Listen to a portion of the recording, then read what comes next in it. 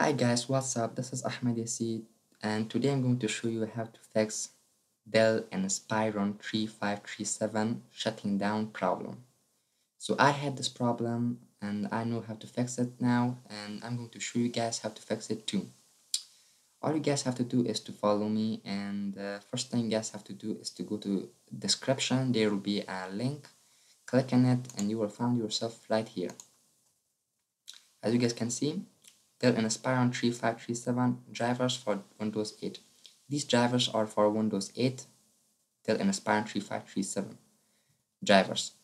So if you guys installed Windows 8 operating system in your laptop and your Dell Inspiron, just download and install these files. Or if you guys have Windows 8.1, download and install these files. Or if you guys have Windows 7, download and install these files. The link will be all in the description. After installing all of these drivers, it will say to restart your computer. Just restart your computer. After you restart your computer, all drivers will successfully install on your computer, and it will fix your shutting down problem.